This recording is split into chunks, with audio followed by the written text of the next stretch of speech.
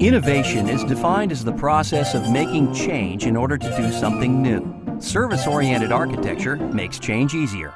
Traditionally, building your IT meant piecing together a collection of hardware, software, and networking. These components were rigidly integrated, so implementing change was difficult. With service-oriented architecture, your IT is built with easy-to-assemble and easily reconfigurable components, like building blocks.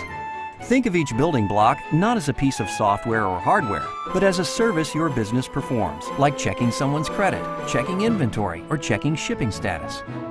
Because SOA works modularly, like building blocks, you can flexibly assemble your services any way you want. When your needs change, instead of starting from scratch, you can just take apart your blocks and put them back together to make something different, saving you time and money.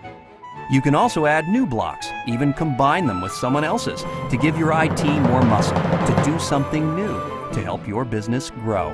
Service-oriented architecture gives you the flexibility to change easily, and it's this ability to change that enables your business to innovate.